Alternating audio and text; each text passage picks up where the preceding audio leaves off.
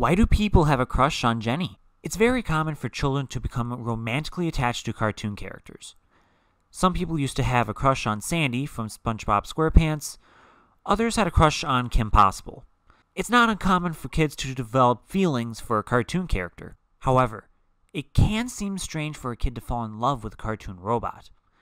When I asked the members of the My Life as a Teenage Robot Fanbase's Facebook page on whether or not they've ever had a crush on Jenny, almost everyone who responded claimed to have a crush on her at one point.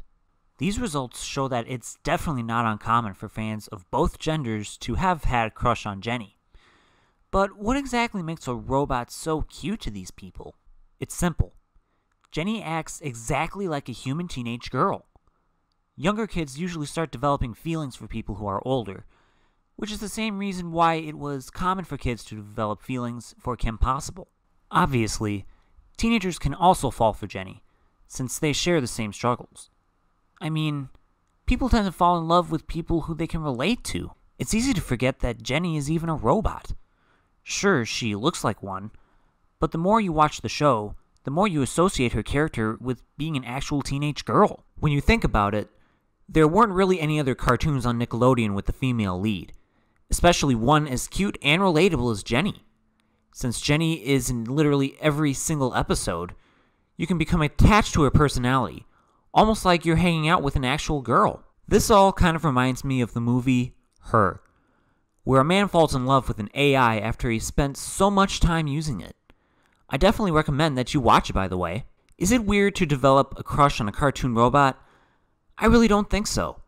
In fact, I think it's natural for some people to feel that way. It's really a testament to how well written Jenny's characteristics are.